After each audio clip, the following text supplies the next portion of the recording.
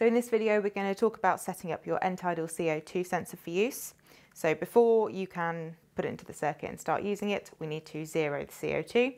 So first, when we kind of connect the two pieces, first you'll see the red light is flashing. So we need to attach our airway adapter. So we have the solid green light here.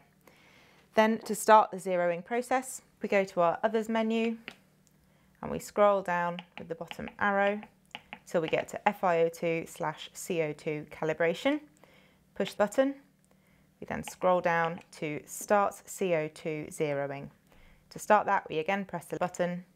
It will then give you some instructions on the screen. So place the CO2 sensor in room air and make sure that no breathing air is present in the sensor. Check the CO2 momentary value is stable and then press confirm. So you want to hold the sensor stable or the light on the table, and then we press confirm and the CO2 is zeroed. Now the End Tidal CO2 sensor is ready for use. So once the ventilator is running, you'll get the value of End Tidal CO2 on the screen.